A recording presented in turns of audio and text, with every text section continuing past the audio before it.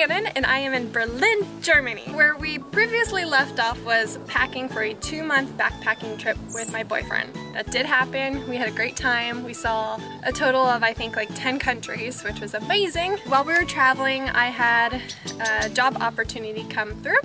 I took it. It was a contract role and it allowed me to work full-time in Berlin, Germany. There are many challenges, I will not lie to you, but I'm only gonna pick a few. First is learning the language.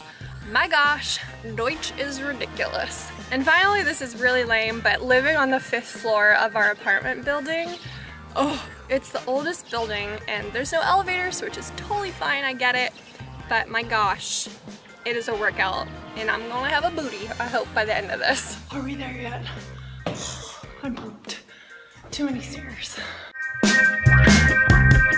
I would say they're both equally cold. New York kind of matches up with Berlin, that it's more of like a wettish cold, so it stings more. Southern Germany, where we just traveled for our winter vacation, it was for sure cold. There's snow on the ground. With proper layering, we were fine, and I think you will be too.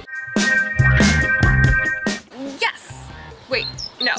We definitely do not eat German food every day of our lives. In fact, we'd probably eat it. Go away, birdie. We're just like any of you guys where it's nice every once in a while, but every day would be a little too much. We might have a heart attack. Drinking Kolsch, the traditional beer of Cologne, apparently, by the Rhine River.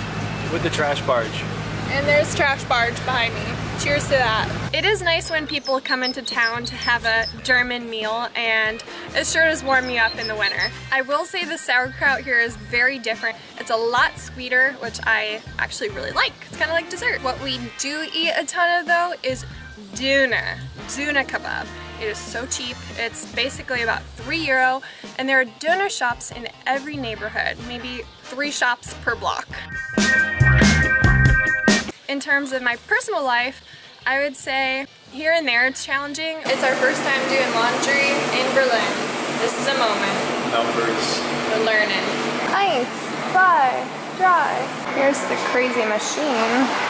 Our landlord knows ein bisschen English, a little English.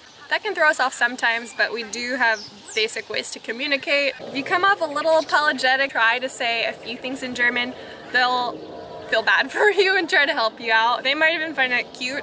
Sehr gut. Sehr gut. Okay. First and foremost, how easy it is to get a residence permit in Germany. Check out the visa options. Some will allow you to work, some won't. If you have enough saved in your bank account and you budget very precisely each month, you'll be okay. To continue on the visa theme, I would recommend booking an appointment as soon as possible online at the Ausländerbehörde, the immigration center. These appointments book out a year in advance. The way to get an appointment is to wake up early, refresh the screen as many times as you can every single day until you see a date open up. I'm here at the Ausländerbehörde. We're all waiting to go, hopefully get our visa paperwork taken care of. Take whatever time becomes available, whatever location, and just do it. Clear your schedule, go to that appointment. It's a Thursday morning and I am ready to go wait in line to apply for my German visa. The forms are all in German. The people might speak just German where we're going. Wish me luck. Hopefully I'll be an official German resident very soon. I wish there were easier ways to get around and across the United States with trains or buses. Europe makes it so easy to do that, and it's very inexpensive. I miss Chick-fil-A so much. Oh, just a good greasy chicken nugget. We're at Chick-fil-A again because we addicted. Oh man, I'm gonna be a fatty. As he goes for his milkshake and lemonade. I have a honey mustard collection going on. And there's some more in the back. Yum. Big win at Chick-fil-A for us today. We can't really find honey mustard out here. To start, invest in a tripod. I can't stress this enough. It is so helpful.